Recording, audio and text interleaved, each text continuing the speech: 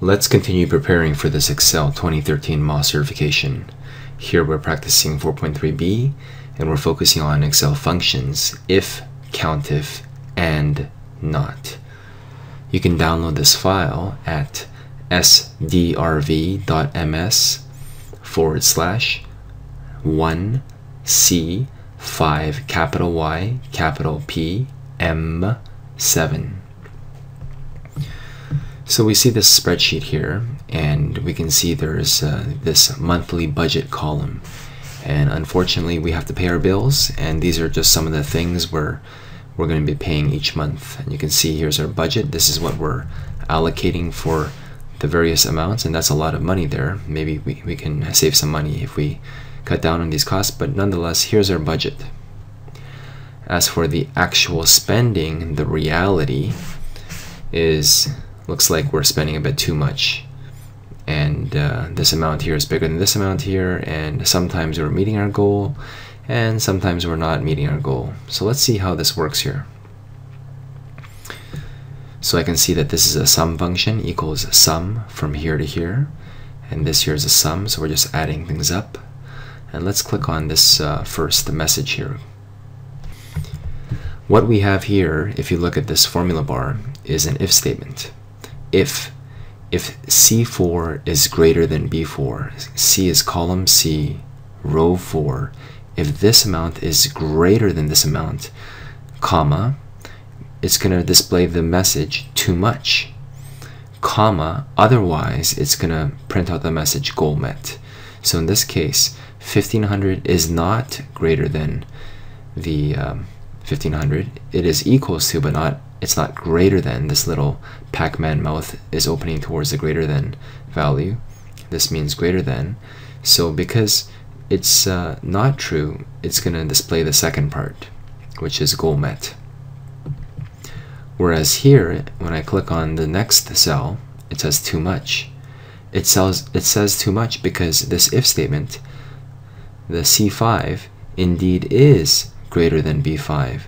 So if this condition, this is the if statement, has a condition, if the condition is true, then it's going to display this first text, whereas if it's false, it's going to print out the second text. So you can see that we're just repeating this pattern here, and I probably used autofill to just drag out the bottom, and it very quickly found all these different messages here using the if statement. So I'm also going to note here this there's this nice name box here. I merged in center. I even made it very pretty yellow, and the person's name here is Greg. So let me scroll down a little bit, and I see there's another box here that's talking about total overruns. So there's a box here that says total overruns, and what's happening here is it's going to look at the above data, D4 to D15, all these messages about too much or goal met, these messages, and it's going to count if within this range the message is too much. So in terms of losing our goal, we're way over our goal by too much. We're paying too much. We unfortunately overrun our budget 5 times. Now let me just change some numbers here. Let's pretend that we didn't entertain ourselves very much. Let's say $50. So goal met. You can see the numbers all automatically adjust, including the total overruns. Let's make this groceries. Well, groceries is already under. Let's go gas and hydro, 150. Total overruns is 3. So you can see that everything is automatically adjusting itself. It says here you went over budget too many times. So this final box here I want to explain is kind of confusing, but I think we can break it down. So let's try to peel away some onion layers of understanding here. So this final box I'm clicking on, which gave the message you went over budget too many times, has an if statement. So here, if this condition is true, it's going to give you the message you went over budget too many times, and that's what happens here. Otherwise, it's going to say you are a budget ninja, which is good. Now I see something sneaky here about the word Susie. So let's try doing something and let's be a bit suspicious about this word equals Susie B1. What's this about that? So clearly we're over budget, and we went over budget and unfortunately here we want budget 3 or more times. So this is greater or equal to 3, and that's 3 strikes and we're out. Unfortunately, that's too bad. In fact, let's make it a bit worse here. So here we'll just say we entertain ourselves and we'll spend $250 on entertainment. For sure, 4 is way too big. However, if I change the name Greg to Susie, look what happens here. Susie is allowed to break the rules and spend as much as she wants, so she's a budget ninja no matter what. So let's see what happened here. If, and the condition here is from here to here, if and, so both of these conditions must be true. This condition and this condition must be true. And the fact that we have not is going to do the opposite. It's going to switch true to false and false to true. So right now our B1 value is Susie. So this is true.